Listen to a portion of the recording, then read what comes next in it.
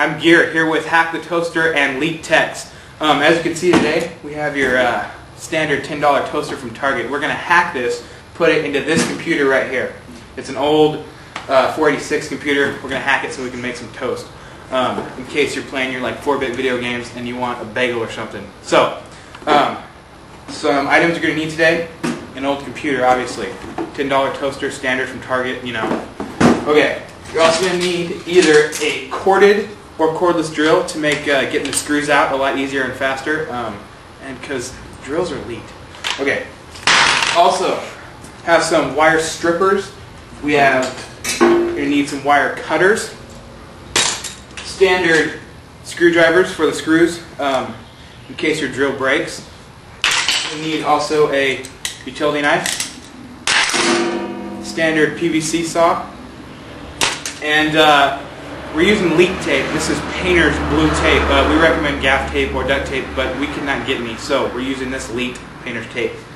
Also, you're going to need some bread, standard from the grocery store, or some bagels, whatever you prefer. So this is our first episode. Let's get to work.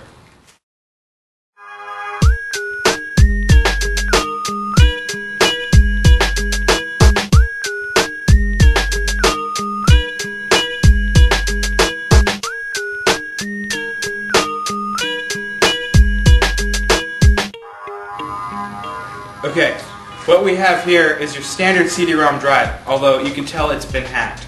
We have taken the casing off the top, unscrewed the 4 screws here to take the CD guard off, and what this is going to allow it to do is when this opens up, you're going to be able to stick the toast on here and it's going to take it in for the toast to be heated up.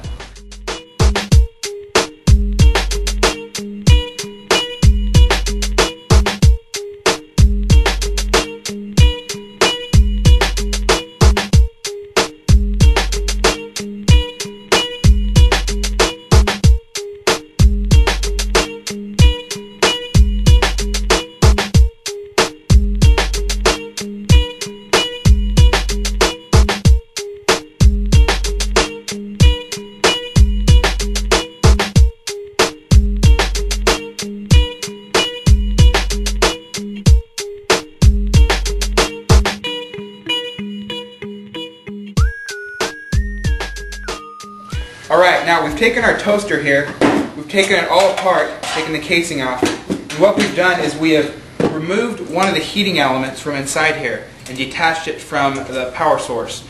And what we've done is we've attached it to the top drive bay here.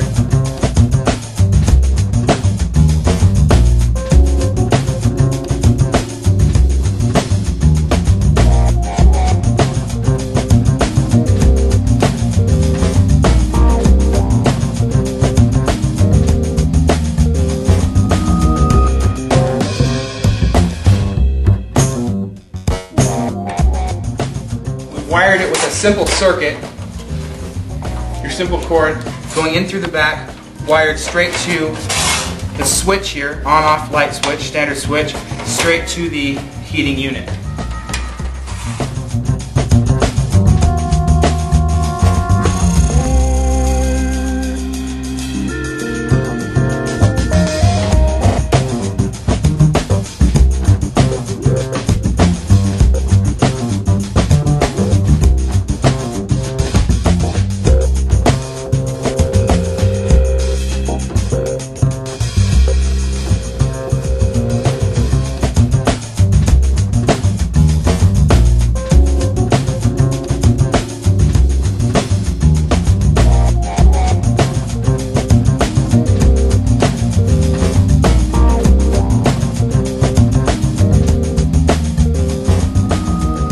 Okay, so we've put it all together. Now it's time to test it. Let's go.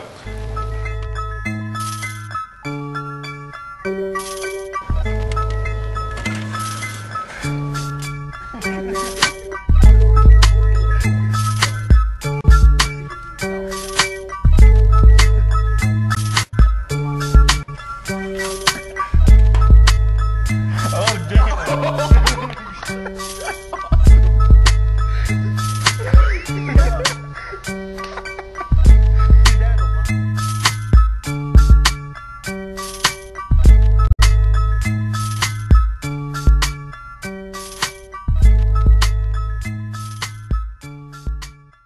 Done? Nope. Okay, go ahead. Whoa, we tripped the breaker.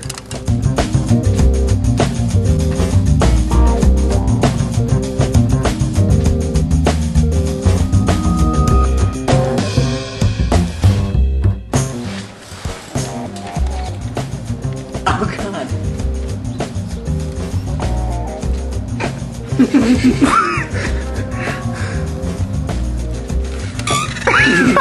Put it on. Put it on.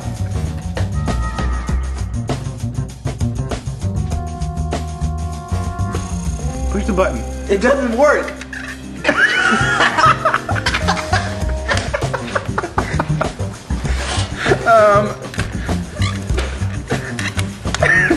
Okay.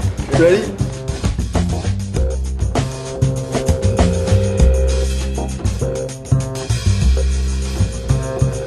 Oh my gosh, the plastic! I didn't even see that.